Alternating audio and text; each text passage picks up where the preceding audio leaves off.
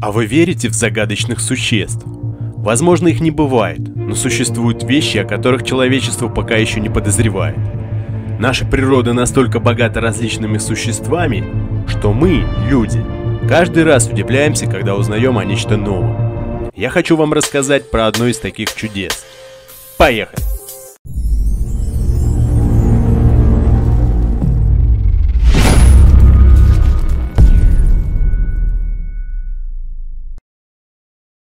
Птичка проголодалась и ждет свою жертву. А вот паук, который так и приманивает нашу пернатую.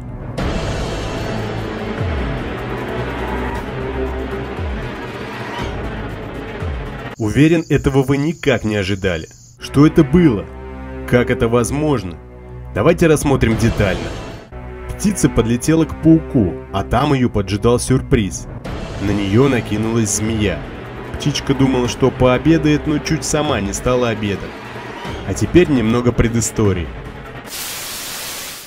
Знакомьтесь, это иранская паукообразная ложноногая гадюка, или как еще ее называют, паукохвостая гадюка. Она имеет множество названий, но среди ученых она известна под таким именем. Это редкий вид ядовитых змей подсемейства гадюковых.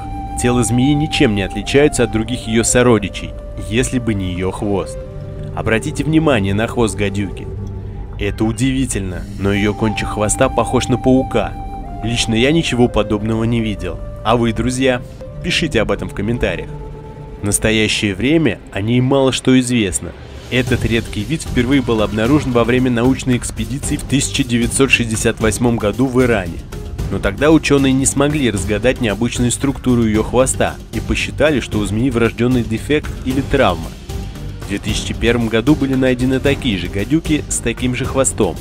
А в 2006 году биолог Бехзад Фатини и его ассистенты утвердили новый вид. Благодаря своему окрасу гадюка сливается с природой.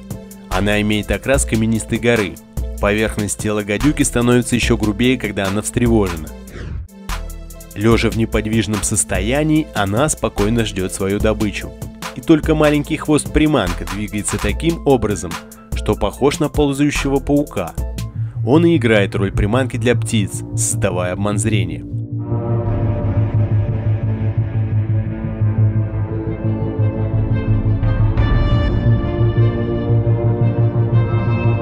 Этой птичке не повезло, она попалась в сети хитрой гадюки. Но к некоторым птицам судьба бывает более благосклонна. Внимание на экран.